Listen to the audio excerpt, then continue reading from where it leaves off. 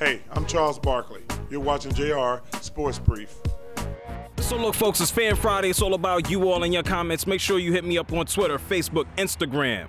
If you have my cell phone and you're a real close personal friend, you can go ahead and hit me there. Otherwise, click that button. We're going to talk about everything that you all want to talk about, which seems to be only the NBA today. I mean, somebody asked me about Canelo Alvarez and Floyd Mayweather Jr. It's a little too early to be talking about that. And make sure you go ahead and watch last week's Fan Friday with Earl the Pearl Monroe. Obviously, we were talking about the Knicks, but let's talk about some other basketball news. We're not wasting any time. Make sure you subscribe right here on YouTube. Grundy on Twitter says, is there a chance Chicago can win this series? Obviously, they go out and play the games. There's always a chance, but I figure those odds to be slim.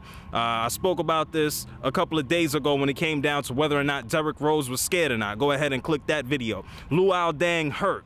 Heinrich hurt. Rose, God only knows what the hell is going on with him. Yeah, I know that they beat Miami in the first game. They just got blown out. And if the referees are just going to call all type of ridiculous whistles against them, there's slim to none chance that they're going to beat the Miami Heat. The odds are extremely low. Moving on to the next question for Fan Friday. And it comes in via Edwin Guerra on Facebook.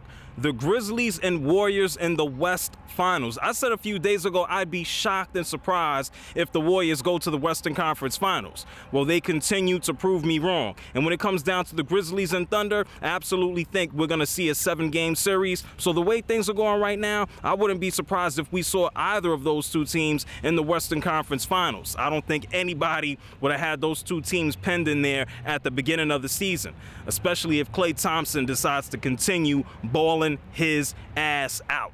And go ahead and click that video as I talk about Steph Curry. Last question for Fan Friday comes in via Nerman on Twitter.